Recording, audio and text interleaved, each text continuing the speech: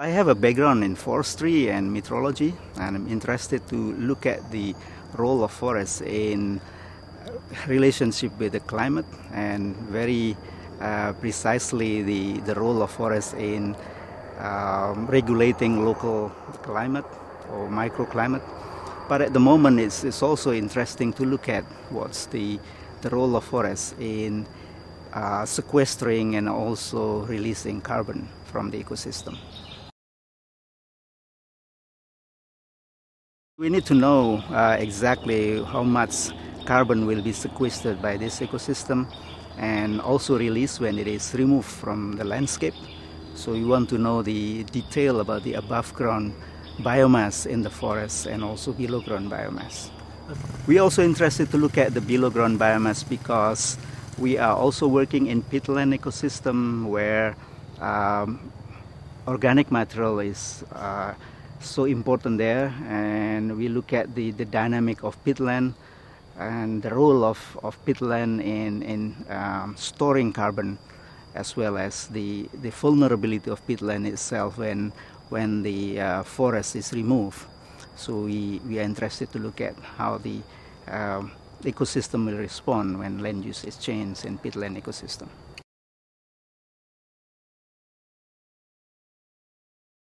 If you look at from the surface, peat forest looks similar to the rest of the forest, what we call forest grown in mineral soil.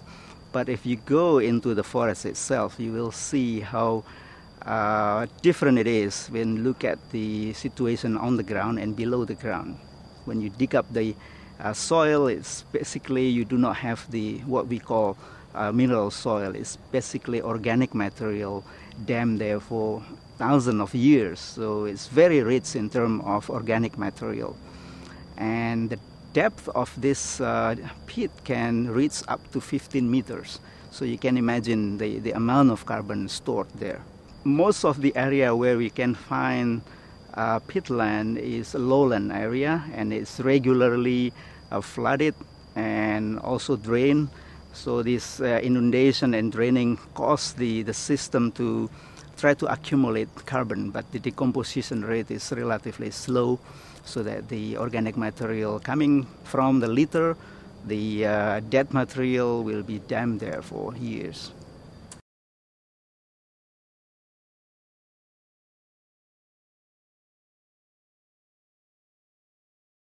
It's very much associated with the policy being drafted or being implemented in connection with the so-called conversion forests.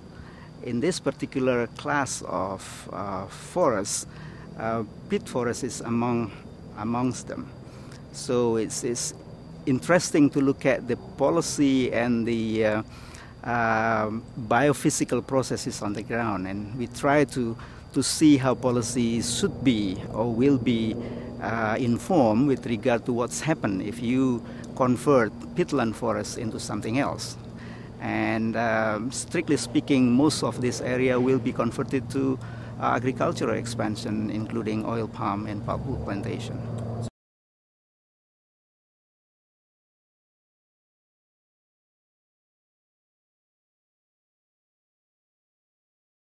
With the debate on the climate change, and people start to understand the role of forests in regulating global climate, not only microclimate, I think people should be aware and should be made aware of the role of forests.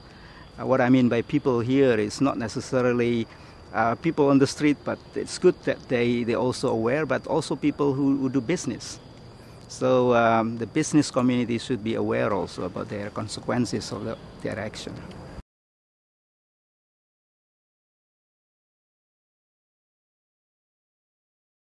This is the beginning, because the new government also start with a new set of theme, and I think it's timely to discuss that across the table. I mean, in the cabinet, you cannot address issue of peatland in one particular sector.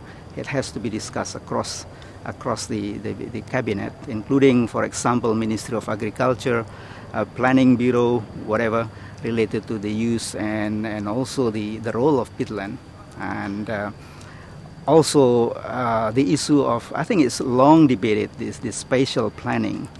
And I think from the legal point of view, it should also involve parliamentary debate as well.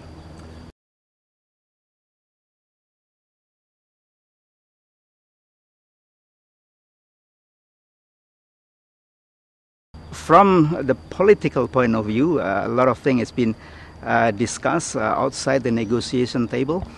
But I think the leaders of the world send quite mixed messages to the rest of the community.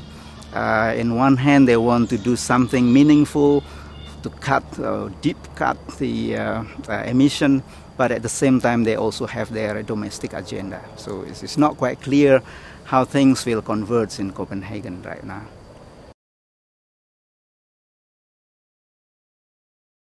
This is exciting because science is always exciting. We have awful lot of questions to answer, and hopefully the answer will be meaningful in decision making, and we want to convey that message to them. For climate change, I think the impacts is clear. It's here and now. We can feel it. We do not need to wait until 50 years or 100 years.